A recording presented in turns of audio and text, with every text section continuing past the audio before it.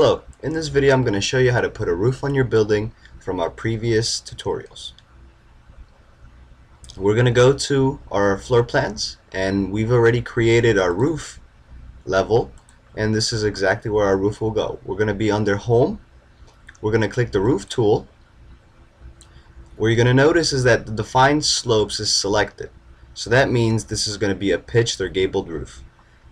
What we're going to do now is just put in lines a footprint of the roof itself, and you'll notice that there are these little triangles at the edge of every single line showing you the slope. What we're gonna do is take off two of these so that you'll see exactly what happens when we do this. When you click the line in the properties menu, you'll see that the slope is defined for 9 inches every 12 inches that we move. So this means that we'll go up 9 inches for every 12 inches we go in our plan. We're going to make this a little less steep, so we're going to make it 1 inch for every 12 inches. So basically 1 inch for every foot, and we're going to do that to both.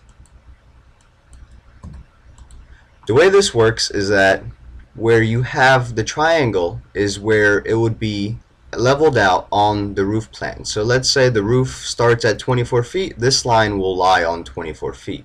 Anything from this line will go up 1 inch for every 12 inches we move. We're going to hit OK, and as you can see, it has drawn our roof. We're going to see this in 3D, and as you can see, this is leveled with the roof, or where the roof would have been in elevation, and everything else is up. So we're just going to rotate around. Once again, this is shift, and you hold the scroll on your mouse, the scroller ball or the wheel, and as you can see, it moved up, and this is our slope. You could also have a non-sloped roof, but in this case we do want the water to come off, and that's the reason why we have the slope. Now you see that there's a big gap in between the roof and the end of the wall. So the way you could fix that is you click the actual wall, it will take you to the modify menu. You could click attach top to base or whatnot, and what you're gonna do is click that tool and then select the roof, and as you can see, it attached itself. You can do this with every single wall.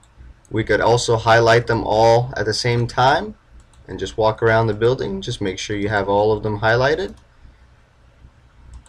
Attach, select the roof, and it's all done.